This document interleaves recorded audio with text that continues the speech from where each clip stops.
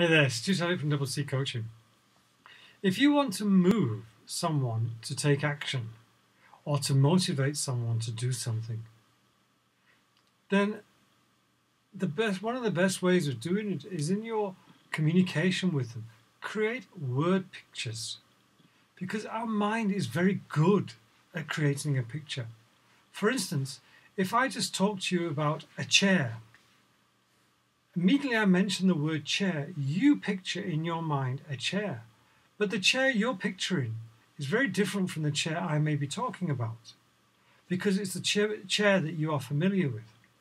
So immediately you're finding a physical representation of this word chair, and chair is only a label. So when you're talking to people, if you can use words and use metaphors which create pictures in their mind, then they will immediately understand you and they'll be more likely to be moved and motivated. Now, here's a metaphor which just came to mind whilst I was talking to you. So let's imagine you're trapped in a traffic jam of despair going nowhere, and you want to move on to the highway of freedom and happiness. Think about it. Most people know traffic jams, so you can change the despair to something else. But if you're stuck in a traffic jam, you do tend to despair. You do tend to get angry and pissed off and everything else. But on the freeway, on the highway, you're free.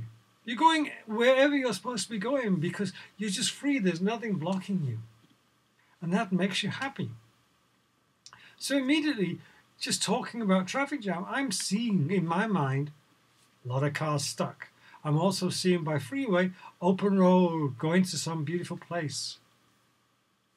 So I would suggest that you have a look at your communications. Maybe you're giving a speech, maybe you're wanting to motivate someone to do something. Have a look at your communication.